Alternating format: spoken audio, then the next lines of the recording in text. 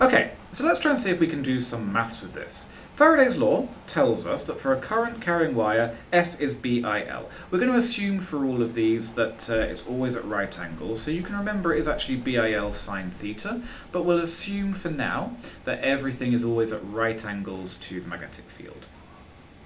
Now we also know a general equation, work done is force times distance. Remember that equation only works if force is constant, but we're going to be assuming for the sake of this that magnetic field, current and length are all constant. So therefore we can say that yes, this equation works. Now let's imagine that we're moving a conducting wire through a magnetic field. So here's my magnetic field and I'm moving it through like this. My animation's not working, but so just imagine that it slices through and moves through like that. Now, we know that work done is force times distance. So if this distance is s, I know that the force is BIL. So work done is BILs. But if you think about that, what I've got is now a rectangle with length L, side S. So I can say L times S is the area of magnetic field that it passes through. So I get a new equation. I can say that the work done is magnetic field strength times the current in my wire multiplied by the area that it moves through. Now, if you think back to, again, to IGCSE actually, we know that voltage is work done per unit charge. So an EMF, remember an EMF is energy supplied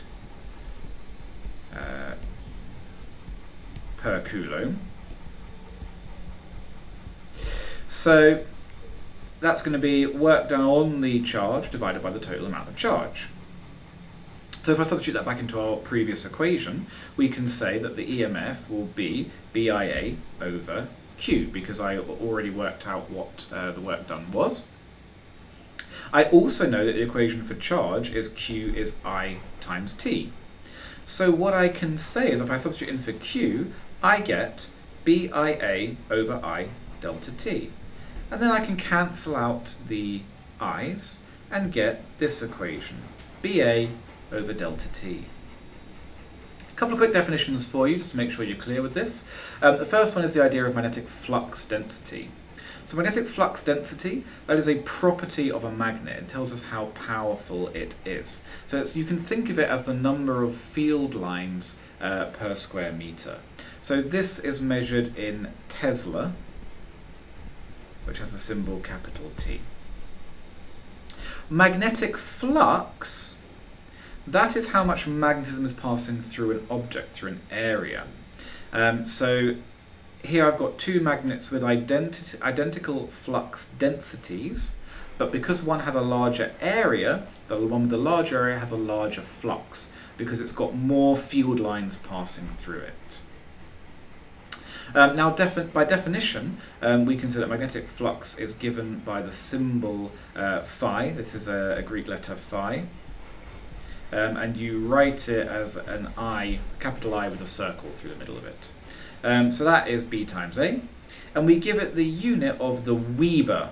It's spelt Weber, but we pronounce it Weber, which is a capital W and a little b. So we can say that 1 Weber is 1 Tesla meter squared.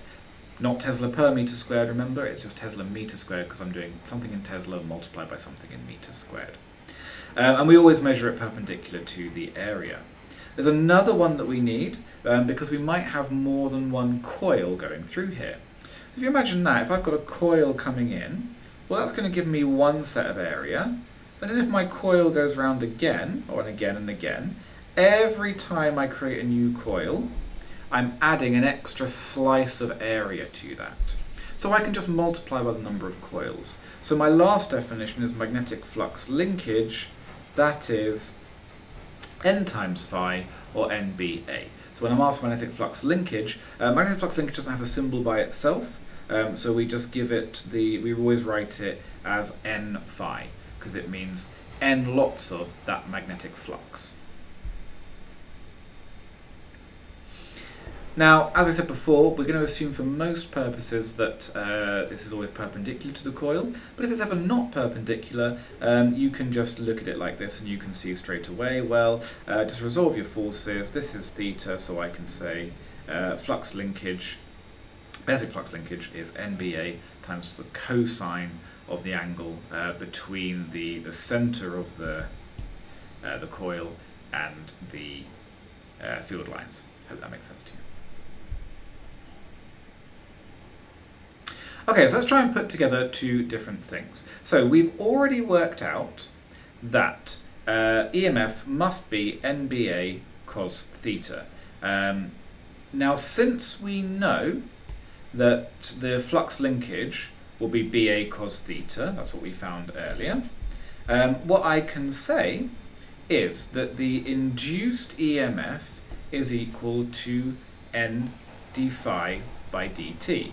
So we would write that as Faraday's law. And when we're writing Faraday's law, we can say an induced EMF is equal to the rate of change of magnetic flux linkage. And that encapsulates most of what we already know about magnetism. We know that if I spin a coil faster, it will generate a bigger EMF. We know that if I have a stronger magnetic field, I'll have a bigger EMF. The new thing we've also learned is if I just have a physically bigger coil, I will also get a bigger EMF. And again, that should hopefully make something that's approaching sense to you guys, because if you think about just physically a bigger coil of wire, a bigger generator, it should make a bigger EMF out of it. Alright, so let's put these two equations together.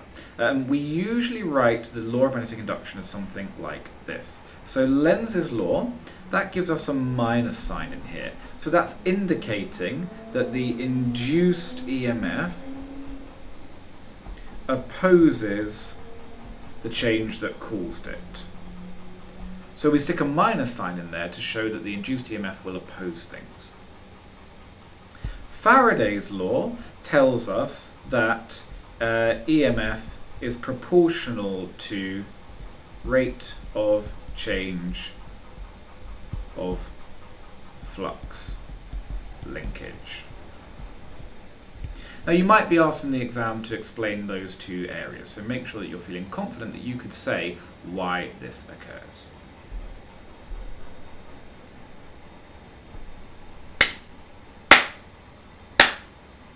So now we're going to think about how we can apply what we know to AC generators.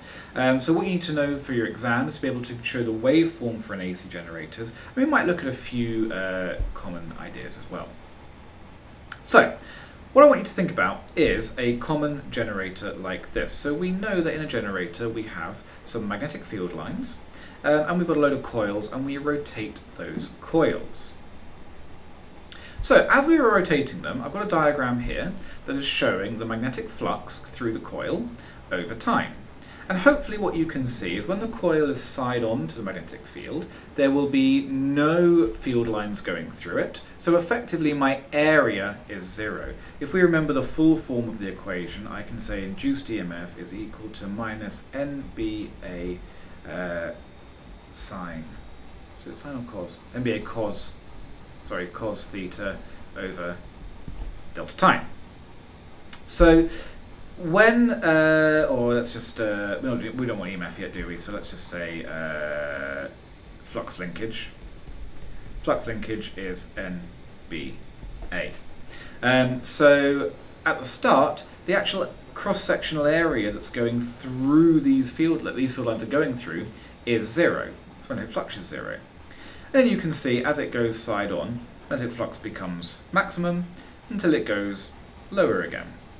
And if I then rotate it a little bit more, what we'll see is that will go negative. So we're going to get this sinusoidal curve. Why does it go negative? Well, if you imagine that I flipped it upside down, when I flip it upside down, that's going to swap it over. So this gives us a really nice simple AC generator. The simplest AC generator we get is just a coil of wire between two magnets. And what we can see with that is we can say that the flux linkage is BAN cos theta. That's what we kind of did last lesson.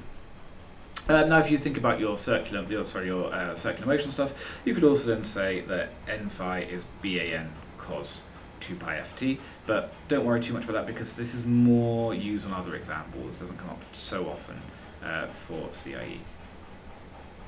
What is useful though is to think about this.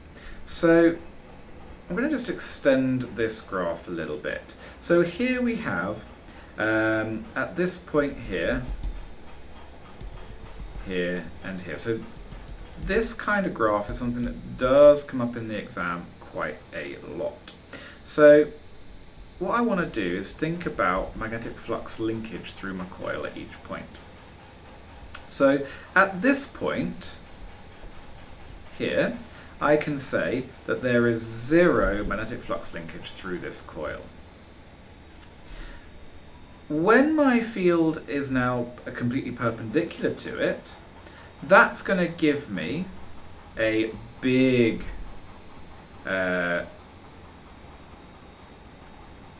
field through it, and it goes back to 0 again, and then becomes large again. So what we can see is we get something that varies sinusoidally like this. If you remember that EMF is minus NBA over delta T, so it's the rate of change of flux linkage. So if you think about the tangents to these at any one time, this explains why. Right at this point I've just drawn a tangent to, the gradient is 0, and that matches up with a 0 on there.